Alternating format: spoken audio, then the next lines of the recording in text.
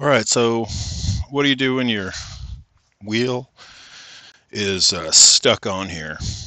A lot of different things you can do um, after you're done trying to pull on it and hit it and curse at it. I'm going to show you something that works about 80% of the time, maybe less, I don't know, 100% of the time um, would not be a true statement.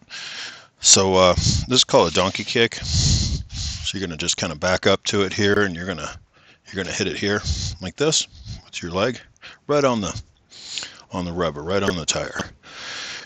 See here, I have not tried to hit on this yet. You can see it's on there pretty good. Let's see what happens. That was one.